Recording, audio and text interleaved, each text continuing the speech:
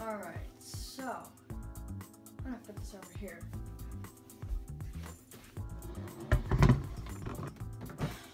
Alrighty, that's good. Now let's go ahead and open this thing.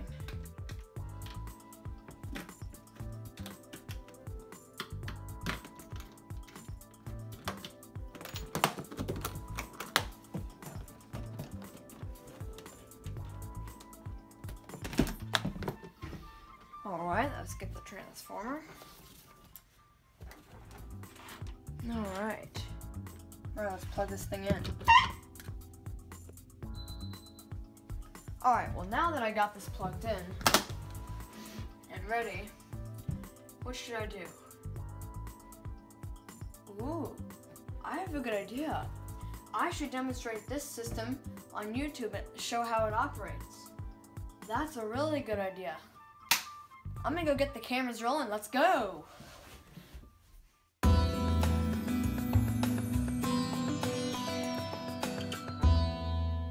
Hey everybody, it's Safety Security Alert here today. And today I'm going to be giving a demonstration of my DSC PC1515 security system. Now this is all in one little box in a kit, as you just saw. I can carry this around and it's a very, very cool item. That I have now, and all these devices are just put on the little board that is nicely screwed in to a nice box, and it has its own jack for the AC plug, and the AC plug is plugged into the outlet down there. Anyways, back to here.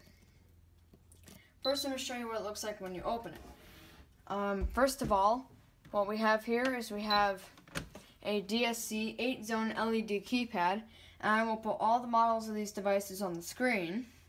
So this is a DSC 8-zone LED keypad. It's a very old style keypad. I really like it. There's some trouble, so we press star 2, we can find out what they are. We have 1 and 8. If I press 1, it just shows 1, which means no battery. And then 8, I'm still not quite sure what that is. Right here we have a DSC hardwired motion detector, which is right there. And as you can see, it keeps going on because when they're hardwired, they always come on even when it's disarmed, but they don't, and they show on the keypad, but they don't actually call them unless it's armed. But if it's a wireless one, it probably won't do this because it's trying to conserve energy. Right here we have a system sensor 4-wire smoke detector. This is obviously hardwired because it's wired. And yeah, it's hooked into the auxiliary in one of the zones. Way down here is a little switch. I actually have to be honest, I don't know quite what this is for because I actually bought this whole unit like this on eBay, the case and a couple of the devices, and I added a little bit. And, you know, I had it programmed, and yeah, which I thought was pretty cool that I found it, but then I made some changes to it. Right here, I'm pretty sure this will excite a lot of you. Here's a Simplex 4251-20 pull station. This is the T-bar style. And it is the older Simplex pull station style, which I really like these. Now this is also tied to the same zone as that, so I didn't have to do any extra programming, and it is set as fire, of course, because it's a fire alarm pull station. So I just thought it would be cool if I made this a fire and security system, because I thought it might interest a lot of you out there a little bit more, and I thought it was just cool to have. Right here we have a little wooden door that I can pull open, and it has a recessed contact, which is inside of the wood. And yeah, I could turn on the door chime real quick by pressing chime. And now if I open it, it beeps. And if I close it, it beeps again. So yep. And here's a DSC glass break detector right there, which is pretty cool. So that's basically everything there. The next things we have is actually the guts of the system, which are basically under this foam pad, which is to protect it for traveling. I'm going to go ahead and remove it from here. So here's the guts of the system. Here is the DSC PC1515 alarm panel circuit board. It didn't come with the can or the case for it, but it just has the circuit board inside of here. So it's all pretty cool, and there's all the wiring. So this is a 6-zone alarm panel. Only 5 zones are being used, or 4, sorry. So yep, there's everything with the wiring. lastly, of sitting down in here, is actually not just sitting down here. It's mounted to the bottom of this. This is a Honeywell security siren that has been rebranded by DSC.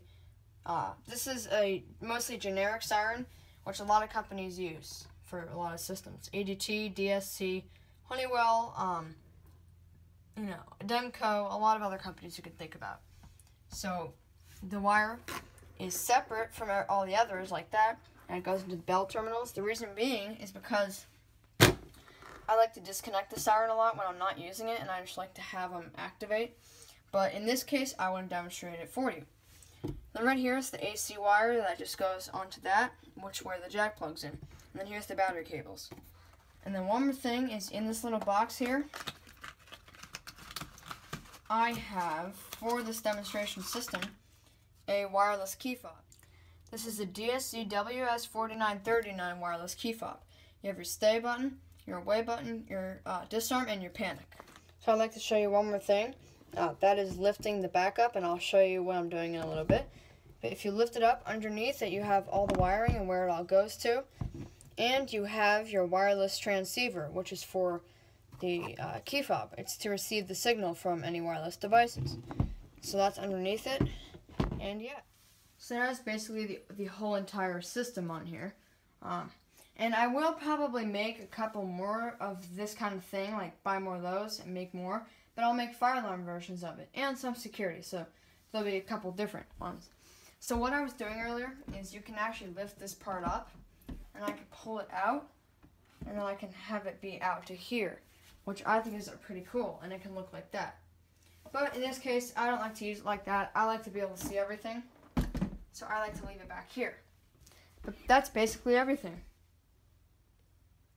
Alrighty, so I'm going to go ahead and start by demonstrating the panics.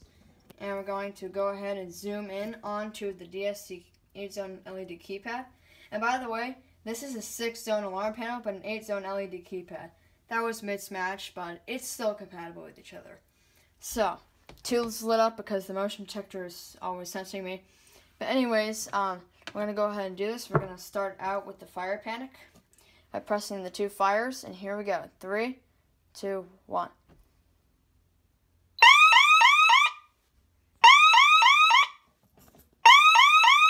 Sounding at tempo.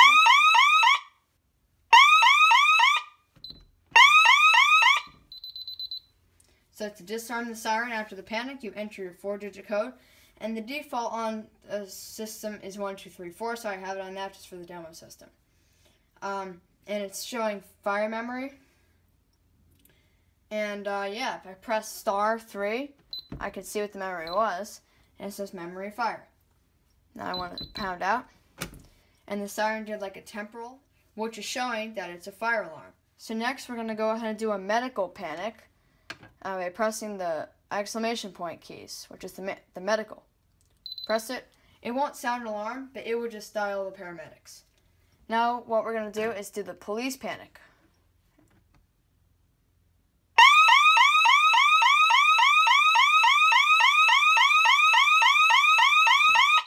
It's extremely loud. And that memory will stay on for a while, so what I do to clear it is I arm it, and then I disarm it. That's basically how I clear the memory. So that's basically the panics. That siren is extremely loud, I gotta say. So now what I'm going to do is I'm just going to show you every way you can arm and disarm the system. So the first way is by pressing stay. Pressing stay for 2 seconds. Basically what it does is it disarms your interior motions but arms the perimeter. So that's what we're going to do. So that's like normally people do that at night or whatever. And this is bypass, ready, armed, and trouble. And once that ready light is gone, then it is fully armed. So it will not work until that ready light is off. It's basically counting down. And then a door would open or whatever. Now we're going to disarm it by putting in the 4-digit code. And that's it. Now it's disarmed. Now we can do away. This is what you're doing when you're leaving. And these motion detectors, I believe, have pet immunity up to 85 pounds, I believe. So it's doing its countdown, and once that countdown's over, and then it senses motion or a door opens. And basically, when that countdown is over, it is armed. We're not going to wait for that, so we're going to disarm. So there you go. Now what we can do is you can also just go to it and put in your code. By default, that arms and stay, as you can see, but it still does the countdown. So there you go. And then you can also do just a quick arm by pressing *0, and that by default arms and stay as well. Go to disarm it, and that's basically most of the ways to do it from the keypad. Now what we're going to use is our key fob, or wireless key fob, and on some newer systems like the Neo, you can have a proximity, but I believe that these older systems can't take that. But anyways, here's our wireless key fob. So we're going to first demonstrate how to arm it to stay. We're going to press the stay key for 2 seconds until it beeps, and now it's arming to stay. And we can disarm by pressing the unlock icon, and then now it's disarmed. You can also do away, like that, and then disarm from the unlock. There you go. And then the panic on this, it's not programmed. You can program it so the panic works in your key fob, but in this case it's not. So that's basically all the ways to arm and disarm. So now what I'm going to do is I'm going to try out some of the devices. So first I'm going to arm this to stay, just because then I want the motion to trick me first. And now what I'm going to do is demonstrate opening the door, as if somebody were opening the door. But normally you would open the door and wait for the entry time to expire, and then you would, open the door, disarm the system, and then you're good. But if you don't disarm it within a certain amount of seconds, in this case I believe it's about 10 seconds, then the siren will go off. So I'll show you. Now it's armed because the ready light's off. Open the door. And now you would go to your keypad and put the 4-digit code in to disarm it. But in this case, we're going to pretend that it's somebody breaking in and they don't know the code. So after a little bit, if they haven't disarmed it within a certain amount of time, the siren will go off.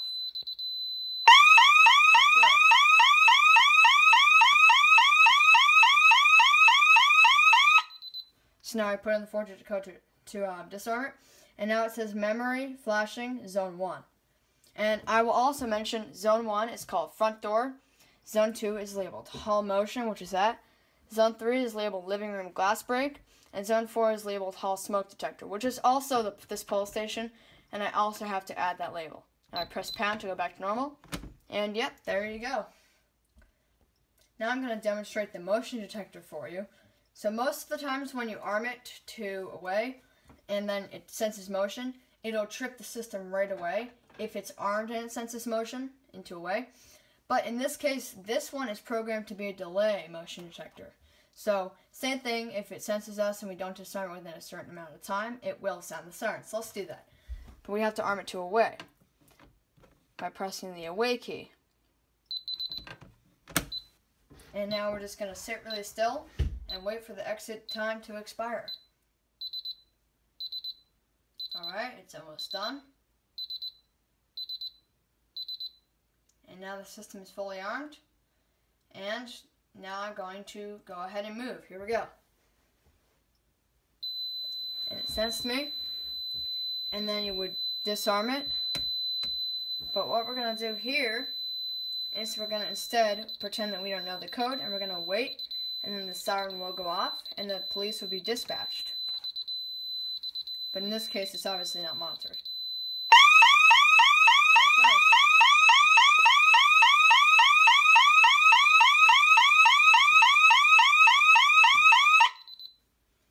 Okay, now it's disarmed. It says memory zone 2, which is hall motion. Pound out. And yep, there you go for that one. Alrighty. So, now what we're going to do is demonstrate the fire devices, because unfortunately I can't test this glass break detector. I hope that sometime I'll just be able to smash something or get a glass break detector tester. But in this case, I have no way of testing it quite now. So we're just going to move on to the fire devices. So, this is your system sensor smoke detector, and I'm not going to use any spray for this right now. But what I will do is push the test button with the little tool, which in this case is a little screwdriver. And this is a door and window contact screwdriver. So, now we're going to push it and it'll go into temporal. And even when it's disarmed, fire devices are always armed.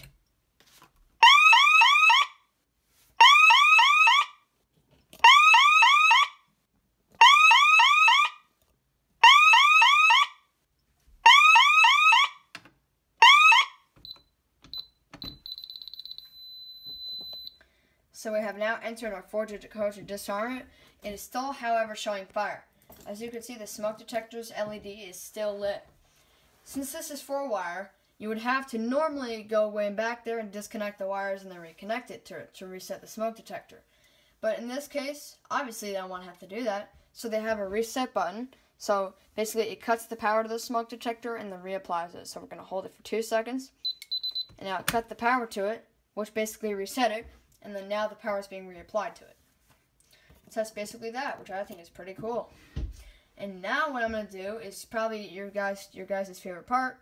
I'm going to pull the Simplex 4251-20, and it should do the same thing as the smoke did. Here we go.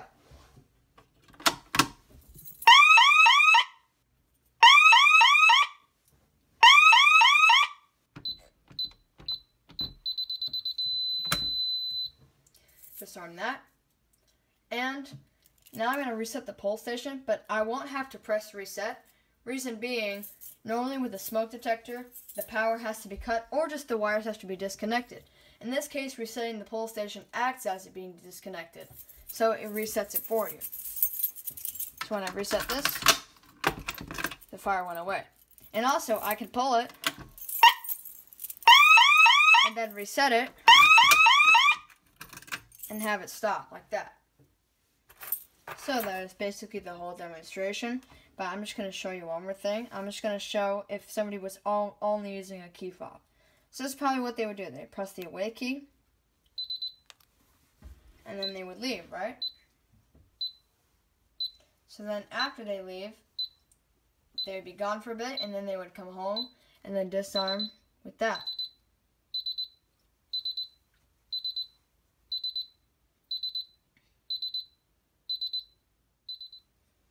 Alrighty, so it's armed now, and let's just say that it gets tricked.